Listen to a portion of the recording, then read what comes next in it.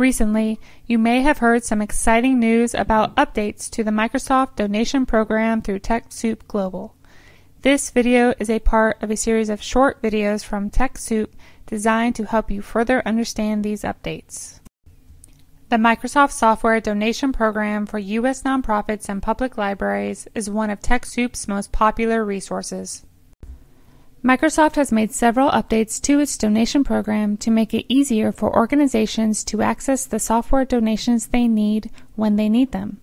Let's take a look at Microsoft title groups. Prior to July 27, 2011, organizations could request up to 6 titles with up to 50 licenses per title every 2-year cycle.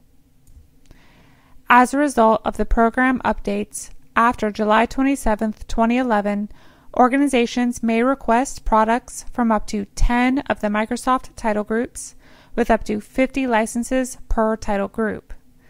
This includes non-server applications, operating systems, and license-only title groups. So what are title groups?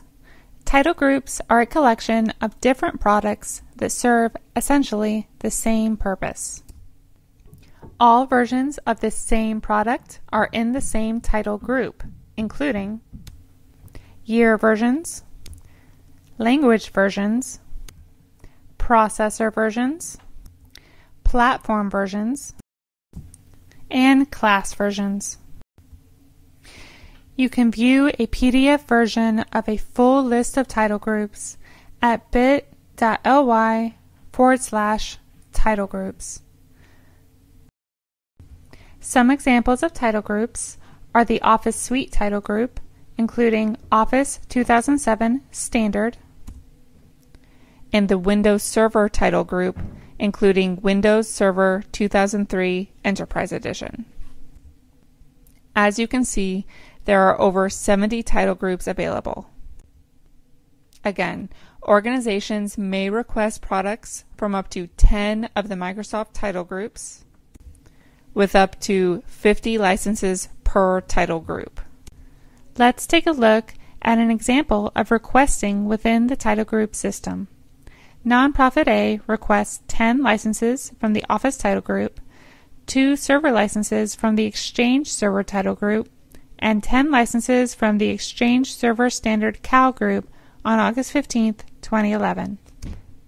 This same nonprofit may then request up to 40 more licenses of Office, 40 more Exchange CALs, and up to 3 more server licenses across all server title groups until 2 years later on August 15, 2013.